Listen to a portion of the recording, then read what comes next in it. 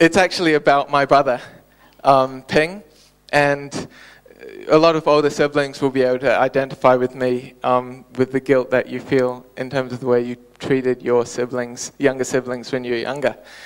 And my relationship with my brother, I was one night and I was going to church and stuff, and I was praying and stuff like that, and then I went back home and I was praying for some reason.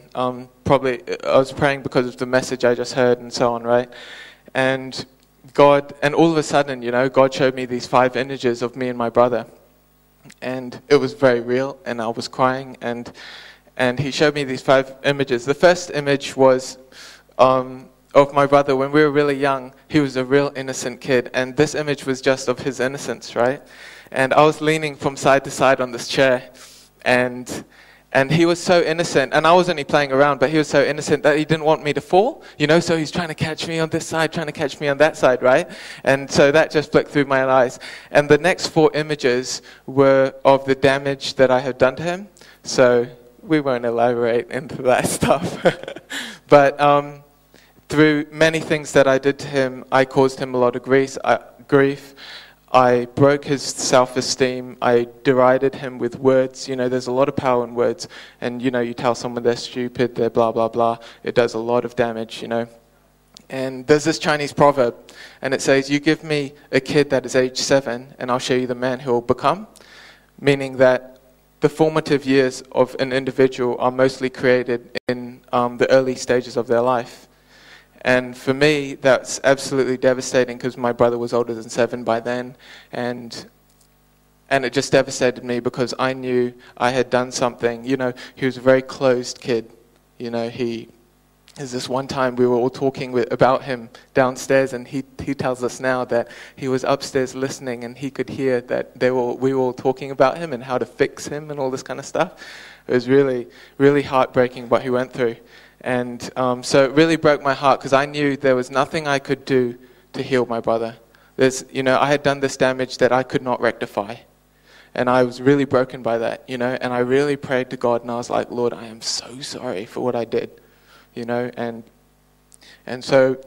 was, writing down all this stuff, and I was like, okay, that's it, I'm going to go to Penn. We had the opportunity, we went to Australia, and we met up in Australia, and me and my sister and him sat down, and I prayed to him.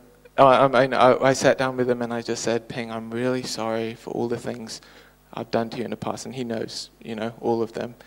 And I said, I'm so sorry. And, there is nothing I can do to rectify it. And I just want to ask for your forgiveness. Please forgive me for the damage that I've done. And so he forgave me.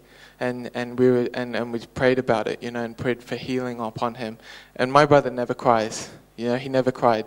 He was always bottled up, and whenever we'd say stuff to him, he'd get angry on the inside, just completely destroyed on the inside. And he started crying and crying. God's presence was really there, really touched, And I can say now, it could have happened without me, right? But I'm so happy that God used me to be a blessing to my brother, to be able to, make him into the man he is now. He's very mature. He's very wise. In many ways, more mature than I am. And it's been a real privilege to see him who he is now. And that was the power of God working through my life, in a very real way. Through God speaking to me taking that word and applying it. And now I can say he's the man he is today. And I've been privileged to be part of that journey. And in Jeremiah 29 it says, for I know the plans I have for you, says the Lord. Plans to prosper you and not to harm you. Plans to give you a hope and a future. For many of you tonight, that might be for you. Know that the way he's touched my life, he can move through your life and really bless not only yourself, but for other people. It says Jesus came, in the Bible it says Jesus came to give life, and life in all its fullness. This is the kind of fullness we're talking about. So we're talking about the second proposition, church. If you're connected to church, are you connected with your destiny? And here, when I talk about church, I'm not talking about Elim. I'm talking about the body of Christians, being in a body of Christians, right?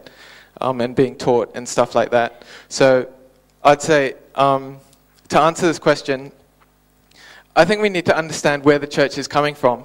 And so I want to read to you this quote that I read about a pastor's heart.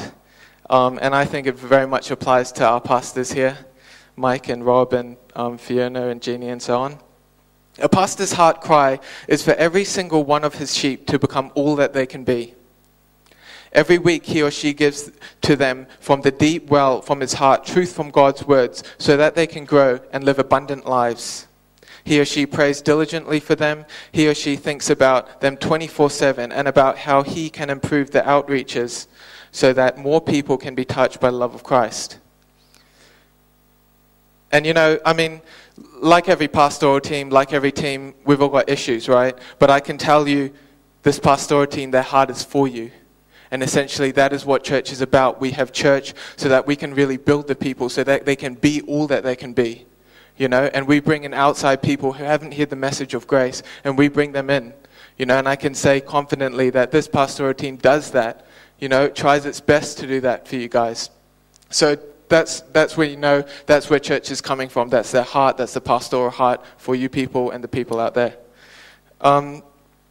And I see it like it's a moral and spiritual training ground. We come back, It's like base camp. You're out there waging your war, doing your thing, and fighting the best way you know how. You come back to camp, you sharpen your weapons, you get more training, you recuperate. Some of you come for the feeds, some of you come for the sleeps. But, we all come back and we train up, ready to go back out. And every time we come back, we're improved in some way. We apply the teaching that we've got, we apply it to our lives and go out. And in Psalm chapter 133, verse 1, it says, "Behold, how good and how pleasant it is for brethren to dwell together in unity." Like what Nathan was talking about tonight.